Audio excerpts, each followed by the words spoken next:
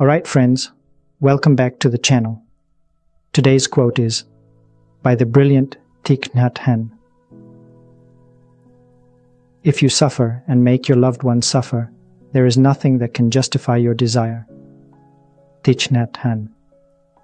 Title: Stop this cycle to find peace. This quote speaks about the destructive nature of clinging to desires that harm both ourselves and those we care about. Modern translation: If you're unhappy and you're making the people you love unhappy, there's no reason for you to be pursuing what you want. Question: What desires are you holding on to that are causing you and your loved ones pain? Explanation: Thich Nhat Hanh is reminding us that our actions have consequences, not just for ourselves but for others. When we allow our desires to control us, we can end up hurting ourselves and those around us.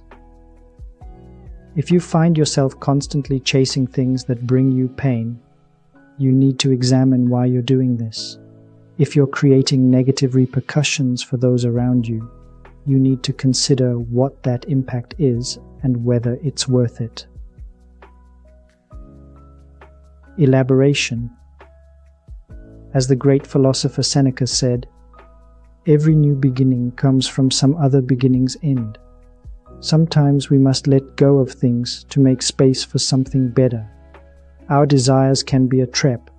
They can lead to dissatisfaction and endless chasing, much like a dog chasing its tail.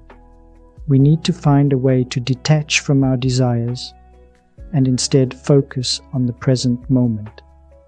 It's like what Marcus Aurelius said: the happiness of your life depends upon the quality of your thoughts.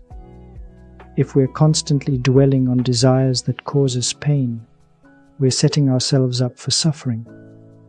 It's important to acknowledge the power of our desires and take responsibility for the impact they have on ourselves and others. But this doesn't mean that we shouldn't have desires. It means that we should be mindful of them. We should not let them control us. We should not let them lead us into suffering. Buddhist spiritual perspective. This quote aligns with the Buddhist teaching of suffering, dukkha.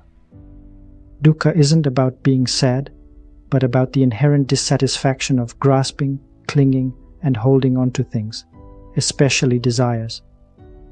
Thich Nhat Hanh reminds us that when we hold on to things that cause suffering, we perpetuate the cycle of suffering for ourselves and others.